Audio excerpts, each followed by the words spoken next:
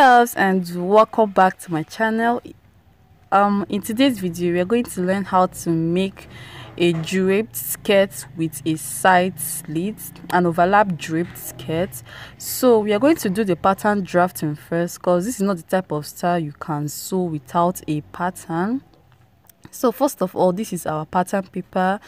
I have my waistline, my hip line, my knee line, and the full length. So I'll measure my waist divided by 4. This is the front part. Then my hip divided by 4 and 2 inches.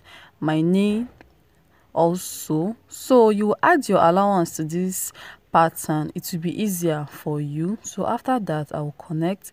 And the shape of the skirt we are making is an A shape.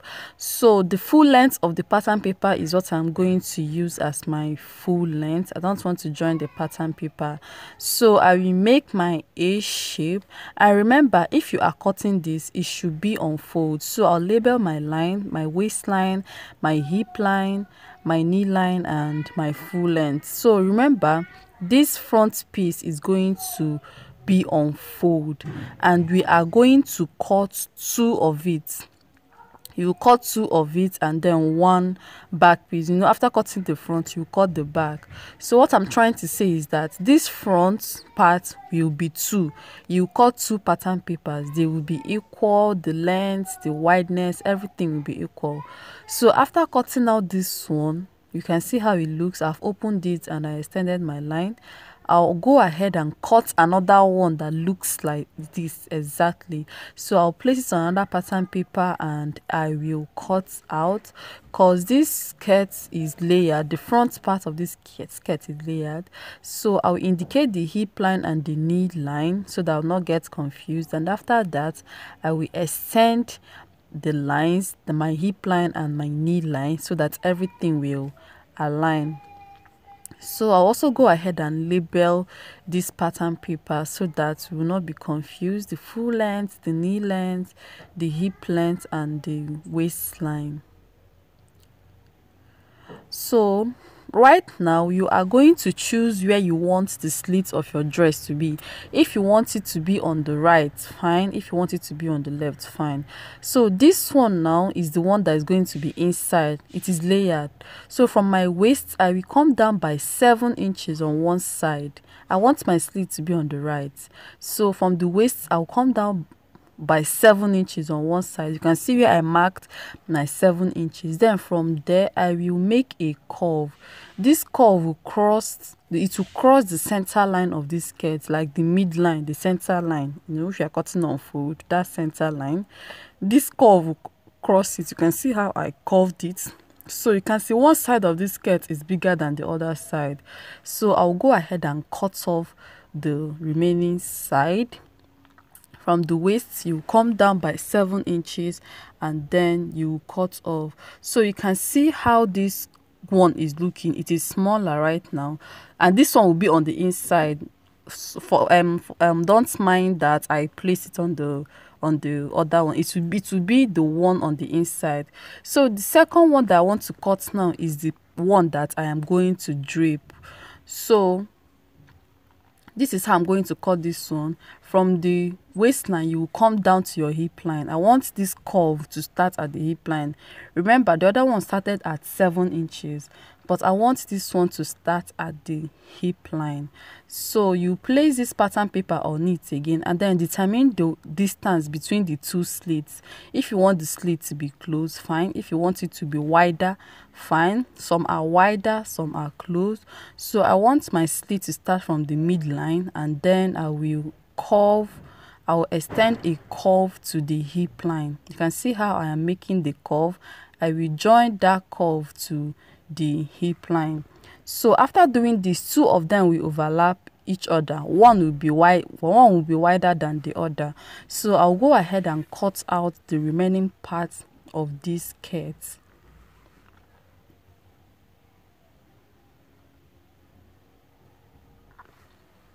So I have cut it out. This one will be the one on the top. It will be at the top. This is the one that I will drape. So after doing that, You can see how they look. Sorry, this small one will be on the inside, but you can see the shape of my slit. If you check, the slit is always curved. It is not a straight slit, so I curved it, and you can see that one side of this skirt is bigger than the other side. So you are free to determine where you want your slits to be, so that will guide you so that you will know where to curve from. So I'll go ahead and label this paper. I will label the right and the left so that I will not get confused. This is the right and it will be under the other one. So after that, I will remove the smaller part. I will not slash it. So this is the one that I will drape, like I said. So right now I'm going to draw straight lines from that area where I curved from to the others, down to the other side.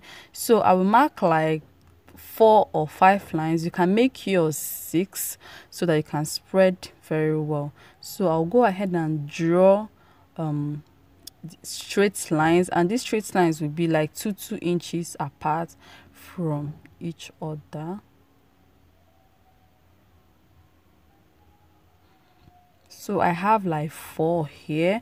So right now I'm going to start slashing. You know how we normally slash our pattern paper. So I'll be slashing gradually. It will reach the end part of the other side of the skirt. You can see I'll go ahead and slash. As I am slashing, I will be spreading. So to avoid making a mistake, before you slash, use this pattern paper to cut out your lining if you want the skirt to have a lining. So this is how we are going to spread it when cutting on our main fabric. But before I do that, I want to cut my lining because I want this to have a lining. This is for people that want their own skirt to have a lining. So I'll close it and then I'll use it to cut my lining first. I'm not going to slash and spread my lining. My lining is going to be a guide. So this is my lining.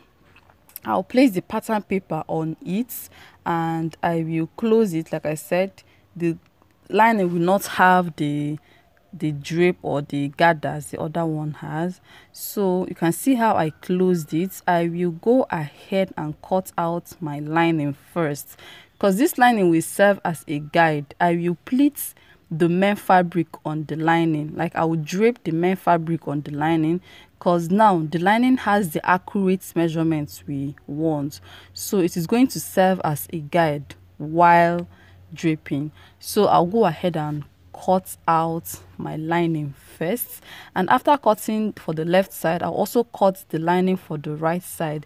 If you are using a velvet, the lining is not necessary. You can actually use a bias or something to turn. So this is how my lining looks. So I'll go ahead and cut out the lining for the other side, for the right side, that is the smaller side. I will go ahead and cut out my lining for it. So after cutting the lining, I will cut my main fabric. So I want to use this fabric. This is a doll face satin, but if you have a duchess or a velvet, it will be better.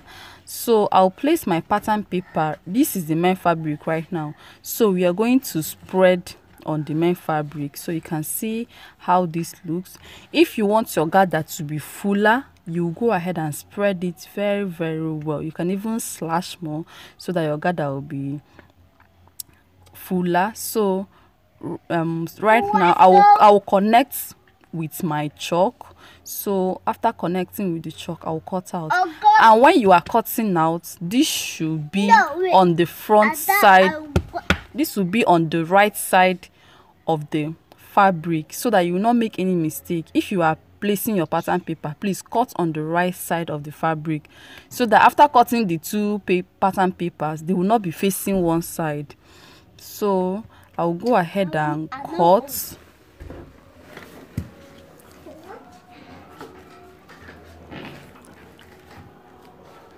So this is the main fabric and I am done cutting. So if you gather it, if you drape it, this is what it will look like. So you can see it is giving us the shape already. So right now I'll go ahead and cut out the smaller parts. So this is the other side, this is the right side. I'll also cut it out. So this side, I'm not going to slash or spread it. I'll just cut it exactly the way it is on the pattern paper.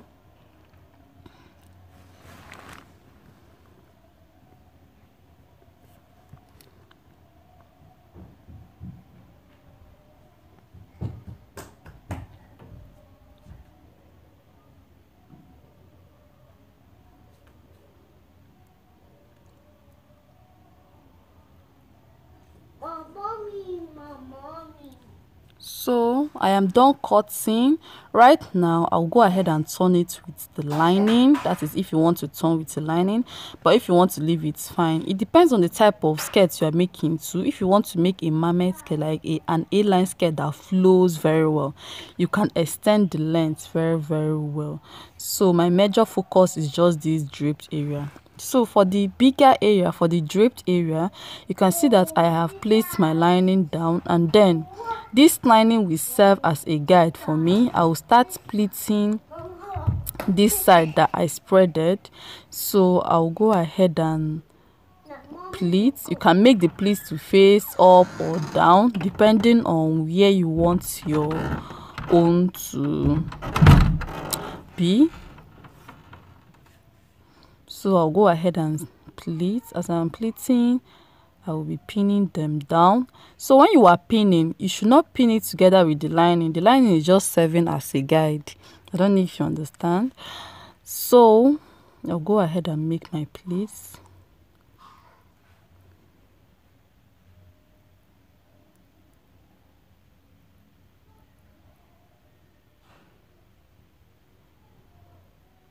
So this is the last one.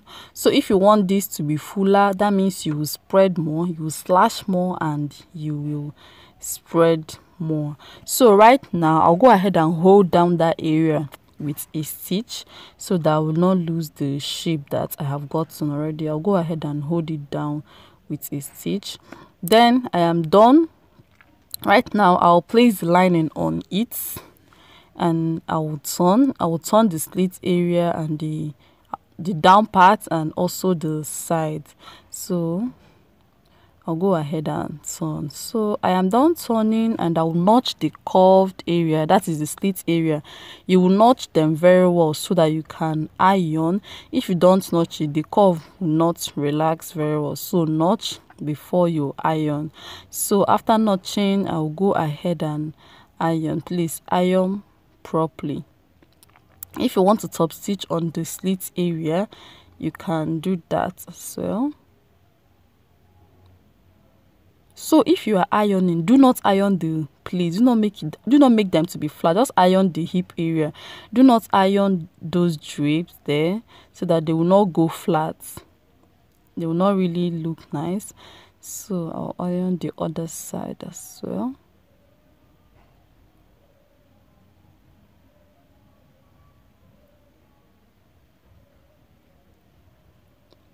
So right now this is the smaller side, and I'll go ahead and place the draped side on it because that's the side that's going to be on the outside.